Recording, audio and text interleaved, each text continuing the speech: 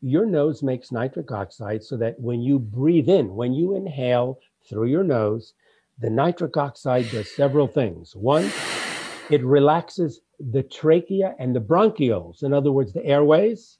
The airways have smooth muscle. Nitric oxide relaxes smooth muscles, arteries and airways. So the nitric oxide widens the bronchioles so you can get more air into your lungs.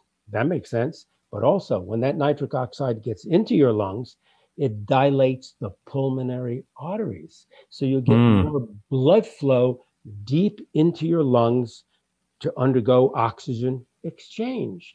And more recently, it was found that that same nitric oxide elicits antimicrobial effects. In other words, nitric oxide is very, very strong in killing bacteria, parasites, and certain viruses. So our lungs are exposed to the outside air. Isn't that right? I mean, we're breathing air. We're taking in germs. We're taking in germs all the time through our nose. So it makes sense that Mother Nature would design the nose to make nitric oxide so it would go into the lungs when we breathe to keep those bugs from dividing, replicating, and causing damage inside the lungs.